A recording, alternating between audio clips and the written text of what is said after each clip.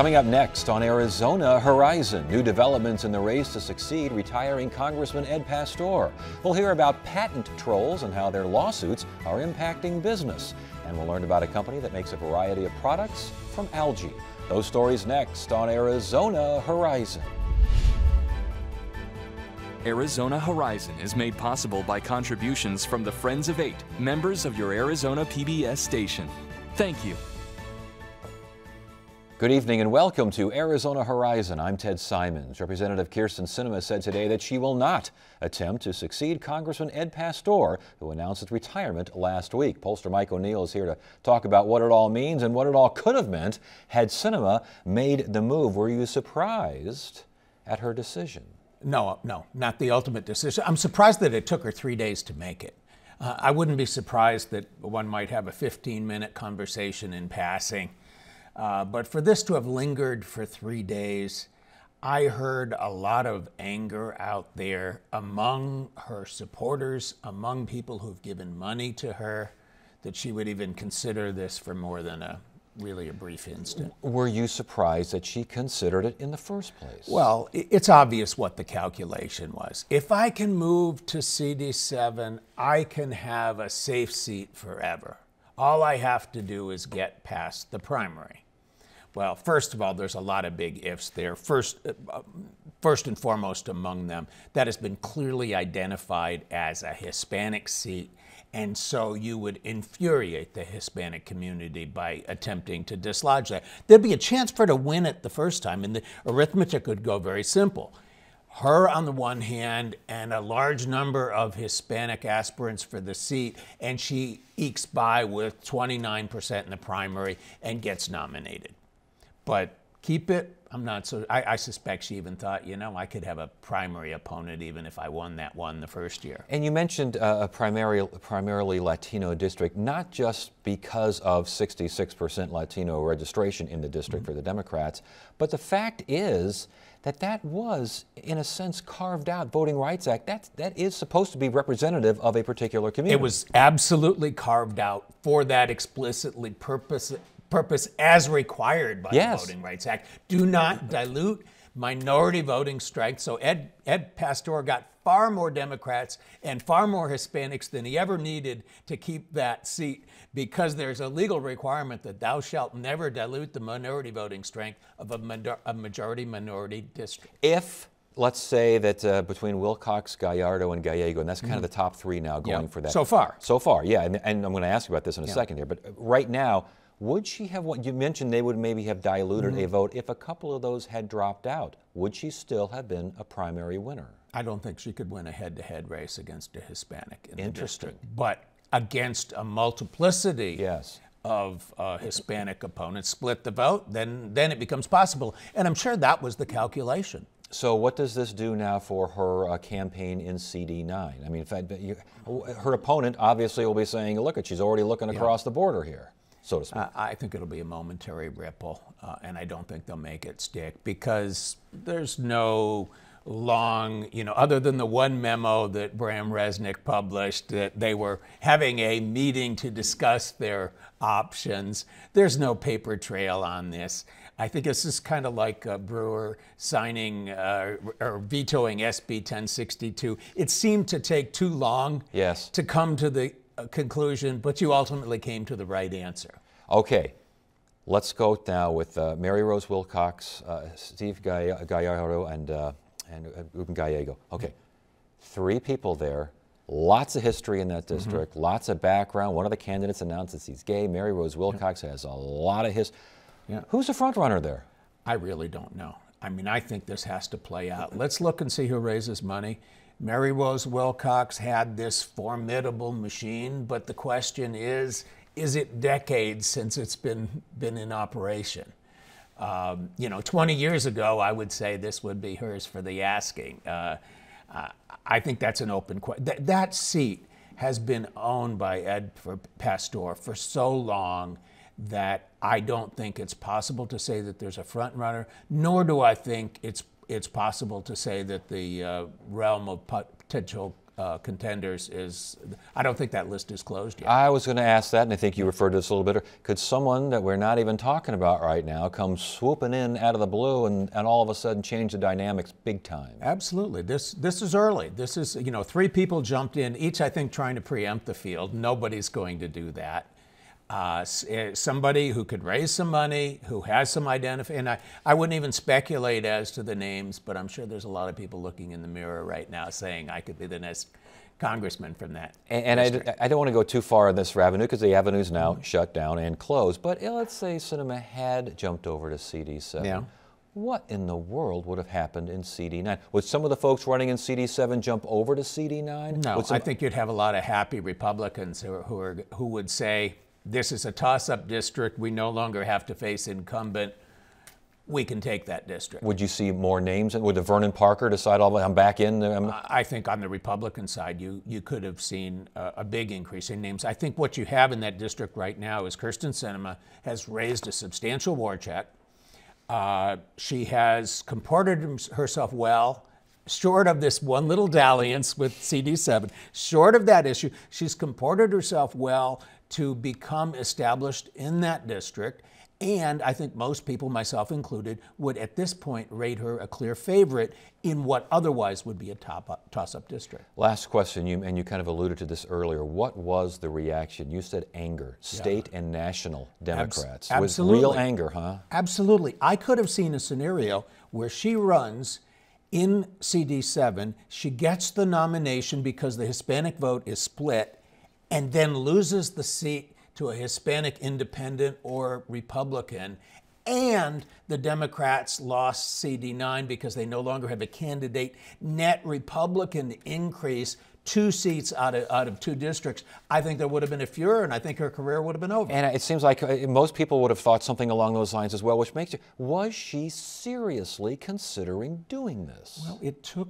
all we know, that nobody, no reporter anywhere got anywhere near her for the last 3 days. All I know is it took 3 days, so I have to assume that she had to have heard the furor, but I have to assume it was serious because otherwise, why not come out after 20 minutes? All right, Mike, good to see you. Thanks for joining us. Thank you.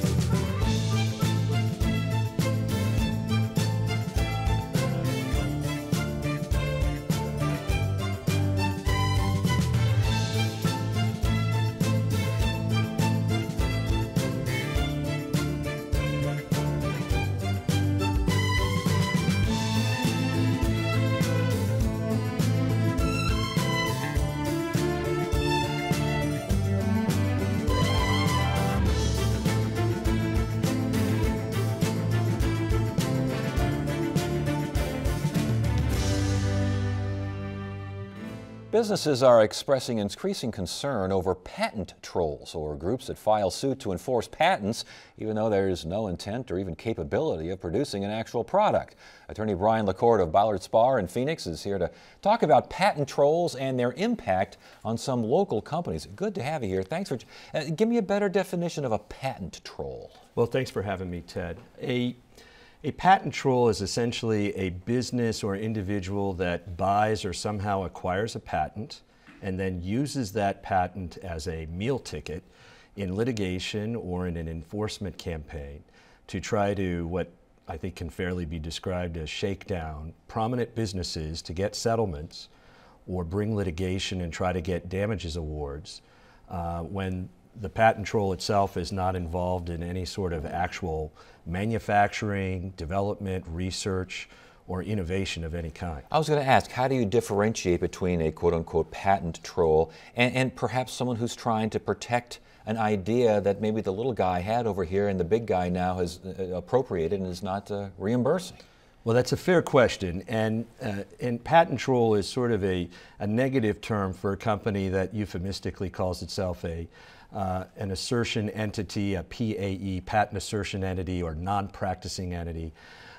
There are small inventors that have legitimate patents, and those patents are at times infringed, usually by big companies.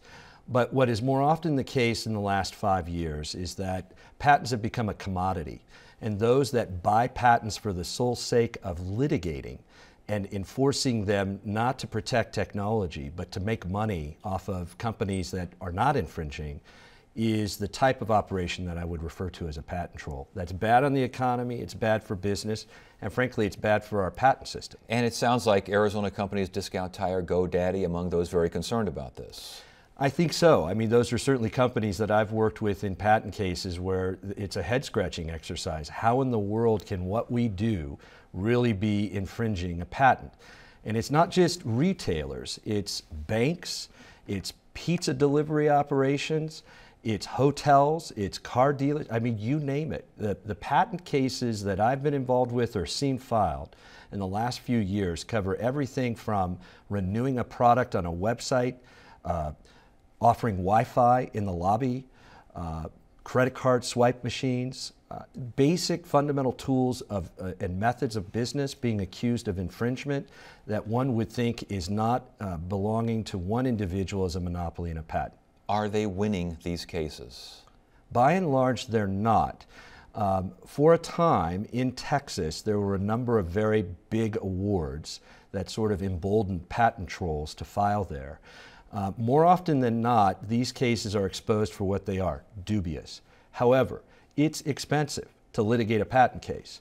And so what is typically the operation is to take a patent, try to get a couple $100,000 in settlement, because that's less than what it would cost to defend, and move on to the next target. That is what can fairly be described as a shakedown campaign, and it's costing businesses millions of dollars. It's costing big businesses, obviously, but if I'm an app developer, for example, and all of a sudden I start getting a cease and desist order or something along these lines from something I don't even know exists, that's got to be a problem. I mean, I can see where you want to protect the little guy, but it sounds like some of these patent trolls are going after the little guy. That's right. In fact, the very analogy or example you cited, the Angry Birds, a beloved app that my kids play, sued for patent infringement, an app developer. And it was a ridiculous case.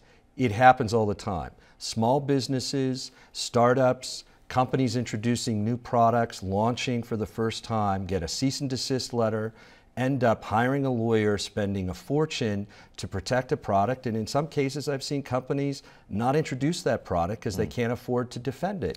That's bad for the economy. So how do we address the problem, and how do we do this to ensure that legitimate cases aren't washed away? It's a fair question, and Congress now has before it a very important bill it's considering. It passed the House, it's in the U.S. Senate, it's the Innovation Act. That would curb the litigation abuses. It would expose companies that buy patents and make them more transparent to find out if they're really legitimate. It would heighten the standards for proving patent infringement, or at least pleading it, and it would create some fee shifting so that if a case is really bogus and a defendant wins, they can get their fees to discourage frivolous litigation. That's pending in the Senate. It's being considered. There are some alternative measures with similar reforms that have been introduced in the Senate, and the hope is that will create meaningful reform in the justice system as it relates to patents. If it gets past the Senate, is this the kind of thing that has bipartisan support, the kind of thing the President would sign? It is. It had bipartisan support in the House, and President Obama has been very supportive of patent reform. He's recently announced some executive orders to do that very thing in a small way. If it passes the Senate and comes out of Congress, I think the President would sign it. All right. Interesting stuff. Brian, good to have you here. Thanks for joining us. Good to be here. Thank you, Ted.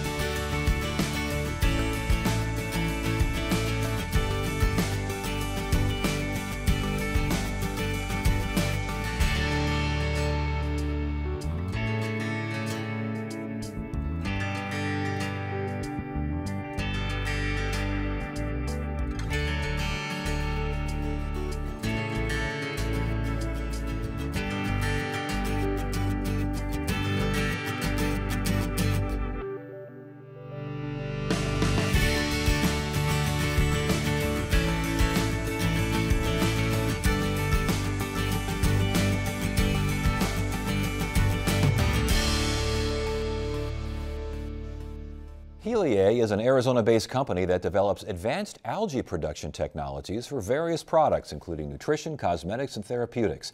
Heliae CEO Dan Simon is here to talk about the growth of the algae industry. Good to see you again. Thank you. Good to see you again. And is that basically what Heliae does?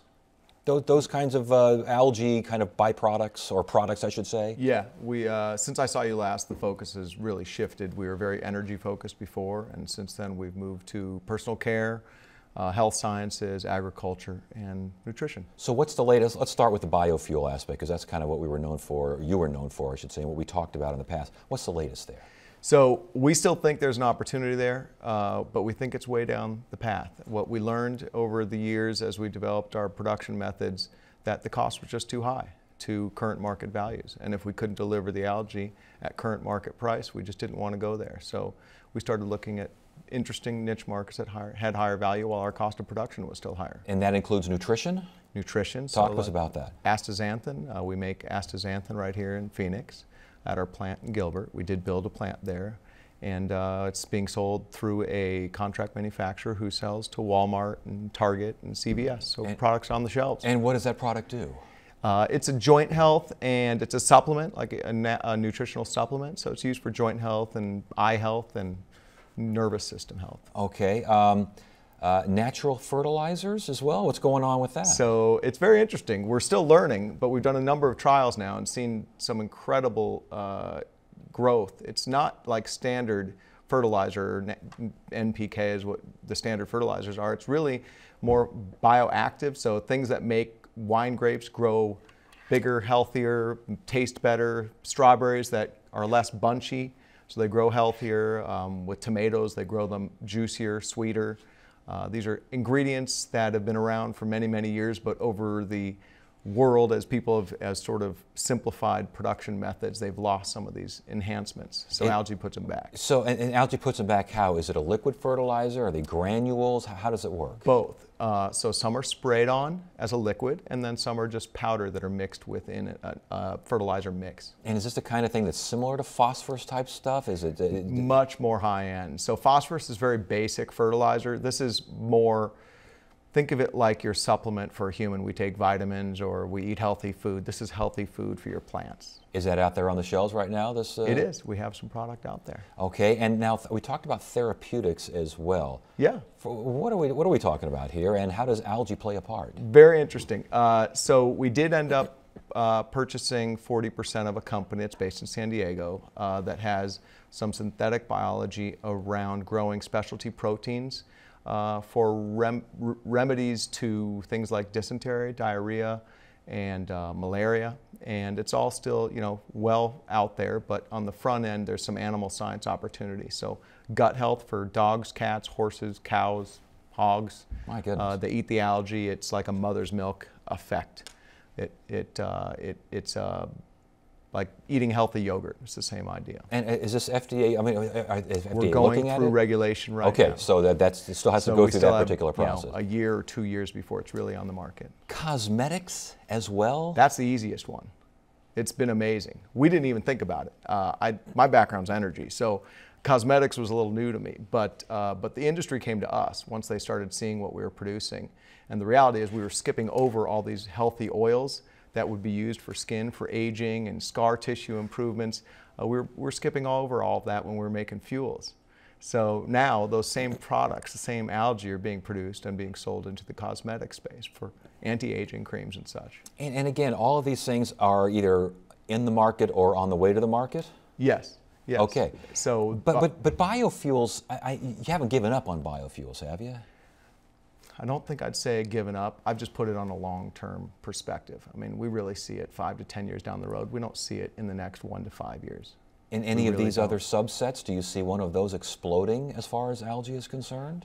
Yes, we do. We do. I mean, these are multi-billion-dollar markets, each one of them. The fertilizer market, the personal care cosmetic space, and the nutrition space are all very large markets. So in the short term, they're very good markets for a company like us to sell to and survive until the bigger value, higher commodity markets work. As far as the algae industry, your company, the industry as a whole, how many folks are employed? What kind of numbers you got? So last time I saw you was, I think, 2011. We were about 40 people. We're now over 140. We were working out of a 15,000 square foot facility. We're now working out of 45,000 square feet plus 2 acres of demonstration plant and 20 acres of commercial production. And as far as patent, we just talked about patent trolls here, but as far as patents are concerned, churning them out here? We had one last time I saw you. We now are sitting with over 80. We just had our 81st come in yesterday. What's next for the algae industry? And A, and B, is there anything that's keeping algae from just exploding, being on the cover of every magazine, on the front of everyone's mind? It's still nascent technology. I mean, this is still pretty new in terms of the technology cycle. So I don't think you're going to see it explode anytime in the next year or two. I think it's going to grow quickly, but we're still probably 1 to 2 years away before you see algae production happening on every state in the country or in different parts of the world. But we expect it will. We're betting on it. Well, congratulations on your success. Good luck, and good to have you. Good to see you again. Good to see you, Ted. Friday on Arizona Horizon, it's the Journalists Roundtable, the latest on Representative Kyrsten Sinema's decision to stay put in the 9th Congressional District, and we'll discuss why state lawmakers decided not to kill Arizona's new education standards. That's Friday on the Journalists Roundtable. And that is it for now. I'm Ted Simon. Thank you so much for joining us. You have a great evening.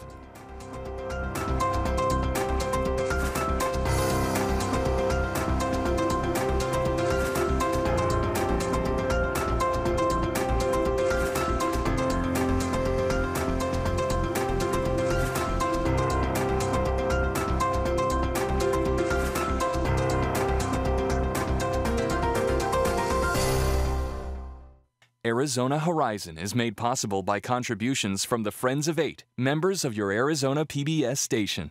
Thank you.